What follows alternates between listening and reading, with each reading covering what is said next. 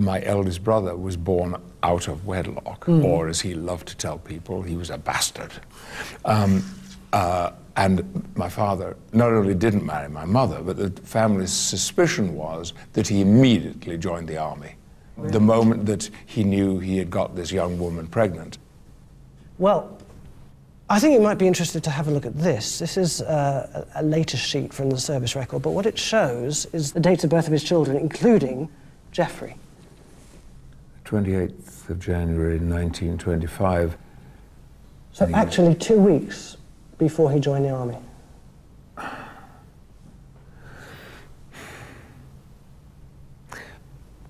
One has to assume there was a connection. A lot of people did join the army to escape something or other. Yes. Maybe the actor in me is inclined to see that as a dramatic and perhaps desperate gesture. Whether he intended to escape or not, Alfred did eventually return to Mirfield and married Gladys in 1933.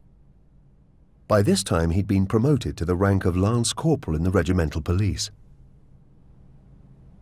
The job of a regimental policeman is a very interesting one, very unusual one as well. What he would have been doing was working actually within the regiment, within the battalion, making sure that people were properly dressed, that they weren't drunk, they weren't playing cards for money.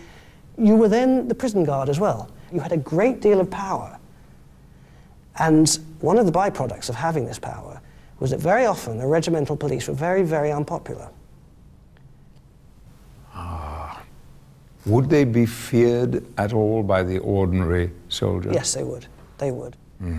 You probably only get that role if you were quite an intimidating person. Well, all of that merges with a picture that I'm, by first-hand experience, very familiar with.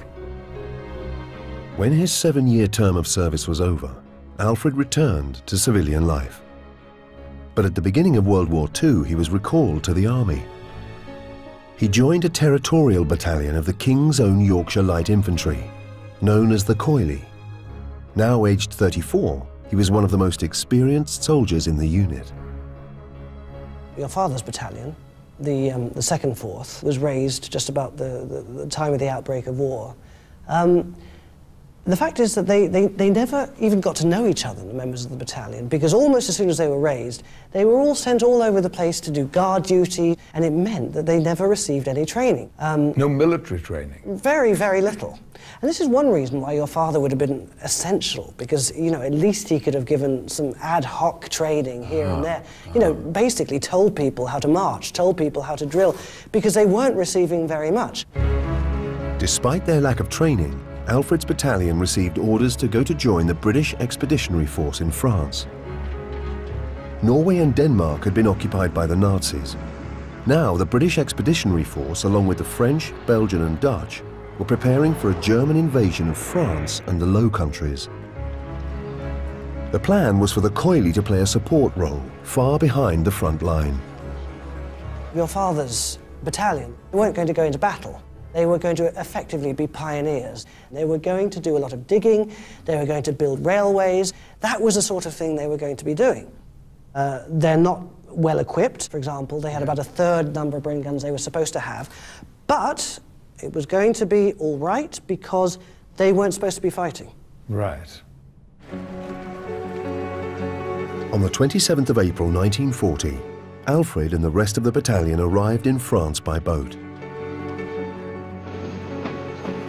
Their task was to help build a vast transport network for moving stores and ammunition around France.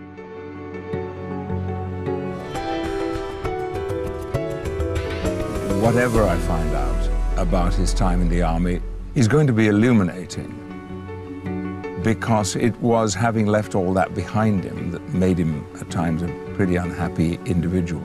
Emma Stafford was born 10 years before it became a legal requirement to register births. So the only way John can discover who Emma's real parents were is if she was baptized.